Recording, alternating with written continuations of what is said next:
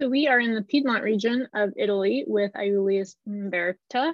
And I have to tell you, I think this might be my favorite Barbera I've ever had, period. And I love Barbera. I've had a lot of Barbera in my life, but this one, especially at the price that it's at, it's like retails for $22.95. Amazing. So let's talk about why. So this is, like I said, from the Piedmont region, made by Fabrizio Iuli.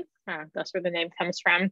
And he works with traditional grapes from there, but Barbera is his favorite. This one is his, entry level, everyday drinking Barbera. He says, don't even worry about what you pair with it. It's just supposed to be tasty and fun. But we'll talk about what I would pair with in a minute. So he leaves it on the skins for about 3 weeks, and he doesn't put too much oak on it, which I think is I think there's just a teeny bit of oak, but it's neutral. And I think that is one of the reasons why I like it so much. So the color is pretty dark. Not too much room variation, just a little bit. What's the year on it? 2020. So it has just a tiny bit of time on it so far. On the nose, oh my God, it just smells so good. So it's very juicy, but it's a little bit deep. It's like, but it's more red than it is black. It's like raspberries, strawberries, maybe a little bit of like rhubarb even. Down here, more like dark cherries. It's getting very like silky down here and feels very smooth. I've tried it, but I haven't tried it yet, but I know that's what it's gonna also reflect. Oh my gosh, it honestly smells like a little bit like chocolate too. Like I just want to eat this wine. All right, let's try it.